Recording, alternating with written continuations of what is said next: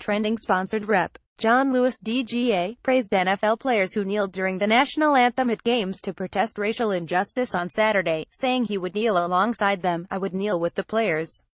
A young John Lewis would kneel," Lewis told MSNBC's Joy Reid on AM Joy on Saturday. "It is so inspiring to see these young men standing with their owners and standing with managers and coaches." The civil rights icon, who worked alongside Martin Luther King Jr. during the civil rights movement, said, "Some of these people would have said back in the 60s, don't go on the freedom rides, don't participate in a sitting at the lunch counter, don't march on Washington, don't march from Selma to Montgomery.